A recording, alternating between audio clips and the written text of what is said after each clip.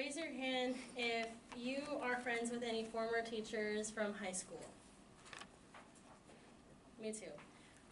I believe that a lot of teachers that you're really cool with throughout high school, you become friends with them on Facebook because you created that special bond with them. However, there are still teachers that become friends with their students while they're still their students, which I believe is kind of wrong. So, students and teachers on social media can stir up inappropriate conversations. Students can share personal information from teachers, and it can affect how students are treated. There's a lot of student-teacher relationships. Like I've seen, there was one actually at my school where it carried on for about a year until they figured out that it was a problem. And the teacher didn't actually get in trouble since they found out after she graduated, but still everyone in the school knew, and they did not really talk good about the girl, and it just became a huge problem with her social life. And how it can be a problem with personal info being shared is students can, we have technology nowadays where we can just screenshot and send out what a tweet is or what a picture is, and if a teacher posts something embarrassing, a student can just screenshot it, take a picture of it, and send it to all their friends saying, hey, look what Mrs. So-and-so did today, and that can actually get them in trouble. And social media can affect how a student is treated because they can be, teachers can be biased towards their opinions, their views, and who they really are as a person. So this is actually the expectations. We've been kind of our society's kind of been like, for a student-teacher relationship, that's what the expectation is with Pretty Little Liars. Like, we've seen that and how they worked out, but in reality, that's really what it looks like. So we have these are a few tweets that could kind of be embarrassing towards teachers. So this teacher could actually get in trouble because they're talking about a student and talking about how they need to, how the student is kind of a hot mess but so sweet. That can get them in trouble because that's none of her friend's business. This one, she could definitely get in trouble because she's talking about stabbing some kids, and we all know that if a kid tweets about stabbing or shooting up a school, they get in trouble, so that would be a huge threat to her job. And that one right there, that's an example of a student-teacher relationship because she says, I don't want you to fall in love with me, but I also don't want you to hit it and quit it either.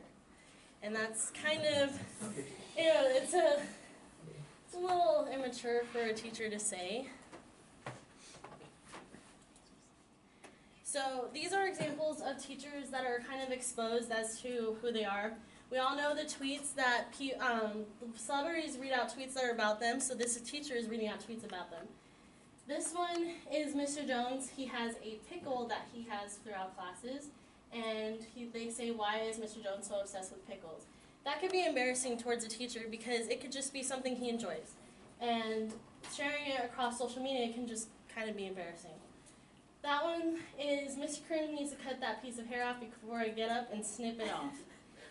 I've seen stuff like that before. Like throughout high school, I've seen a lot of people tweet about stuff like that, and I thought it was wrong because, you know, he can't really do anything about it. That's just his style. And this one, it was just normal, just him saying he looks like the sun emoji, kind of making fun of his lips. So how can it affect teacher-student relationships? It can definitely affect students and teachers being friends on social media can affect their relationship. Like, for instance, a teacher can be friends with a student and they can end up being gay, or they can end up having religious views that the teachers don't agree with. That teacher can kind of take out their view, like their disagreement with their views on them, and they could be rude to them in the classroom. It can affect their grades. It can also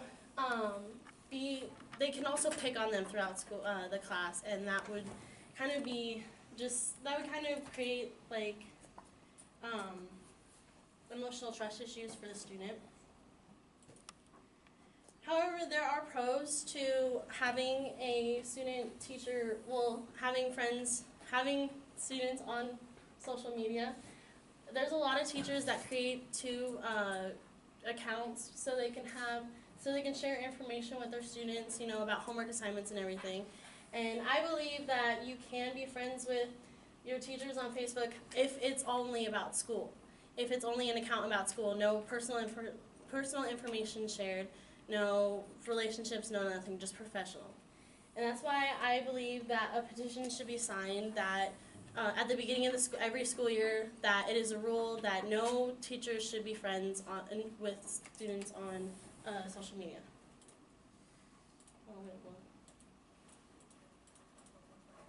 And this is just a picture of how teachers can have a account on social media without it being personal.